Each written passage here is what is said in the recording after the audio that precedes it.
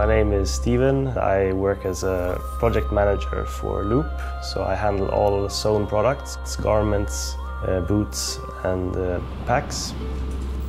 We have our office here in north of Sweden, in Jämtland, quite close to the ski resort Åre.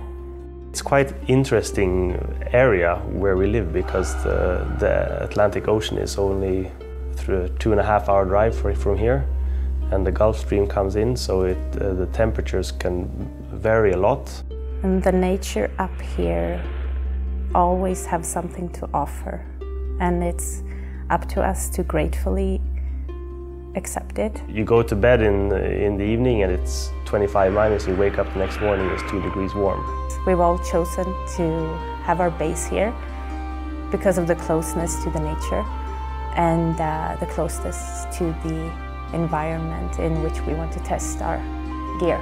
It's a good place to live because you have a super big major testing ground just outside the door.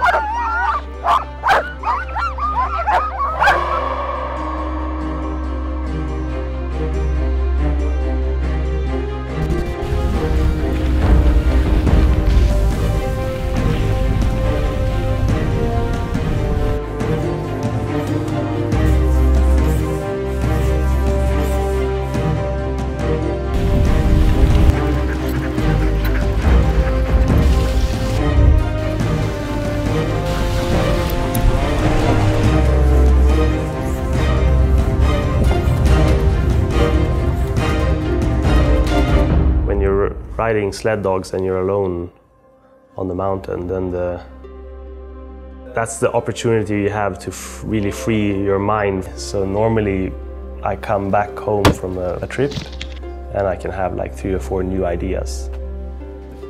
And that's also possible to apply to fly fishing garments.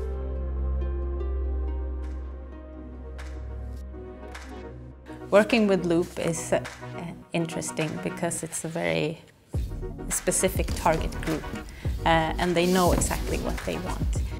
Fishermen's environment is really the ultimate challenge to dress, really. It's like nobody should be in wet and cold, you know, because it's really hard to dress. So that also gives one other aspect on how to design the garments and what materials to choose and so on. Because 1, 2, 3+ degrees and wet is super bad combination. It's easy to dress in 30 minus if it's dry. It's harder to dress in 3 minus if it's wet. I think working with colors around fly fishing, I take my inspiration from water, and water picks up all the colors of its surroundings, the sky and the trees and what's in the water. So you get like a very wide range of different blue, greenish colors that you can work with.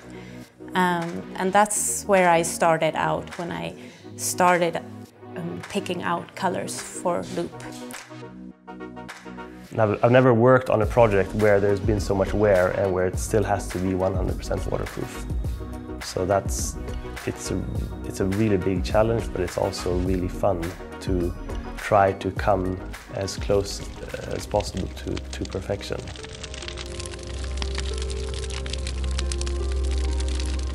I know lots of brands, they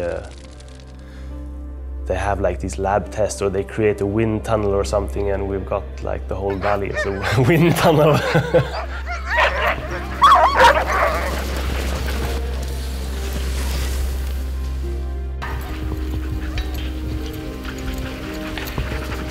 It's a good place to live because you have a super big major testing ground just outside the door.